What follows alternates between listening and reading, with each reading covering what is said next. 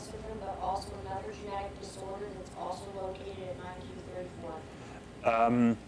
I heard of a case that was strongly suggestive of that. It wasn't. I didn't see them, and I didn't get a DNA sample, so I don't know exactly what it was. But I could understand how it would have happened. Yes, a gene just a little bit further down the chromosome, and one chromosomal event affected both genes, so it's perfectly possible. I also know of a case where, just by chance, there was a new mutation in LMX1B causing Neil patella syndrome, and another new mutation in another gene causing achondroplasia, and so the child had both of those disorders. My daughter was born with tuberous sclerosis. Okay, yeah, that's on chromosome 9, so... Yeah, 1934. Yeah.